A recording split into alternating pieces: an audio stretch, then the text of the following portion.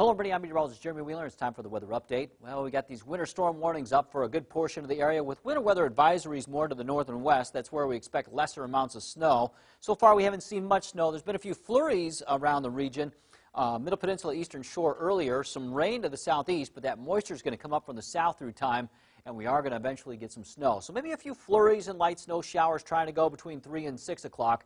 I think after 5 to 6, though, that's when most of the snow is going to come in, and that'll be in here as we go into the later evening hours, 9 o'clock. It might even be heavy for a time around midnight, but then it should start to shut down as we get past midnight going into early tomorrow morning.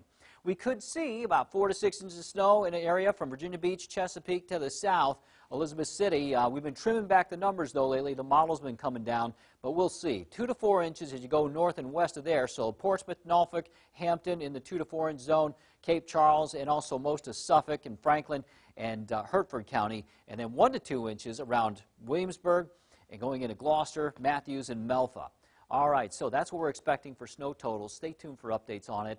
The timing, well, it's been pushed back a little bit. Most of the snow is going to be coming around this evening and tonight, and then it should wind down early tomorrow morning.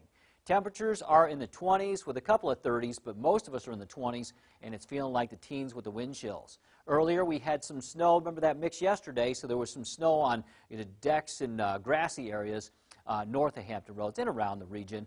But a lot of that, is already just melting. So we got winds out of the north right now, gusting. That continues into the afternoon. Gusts up to 20, 25 miles an hour. Today, highs in the upper 20s. Snow forms late as we go into the evening time, late afternoon, evening. And then tonight, snow becomes pretty widespread.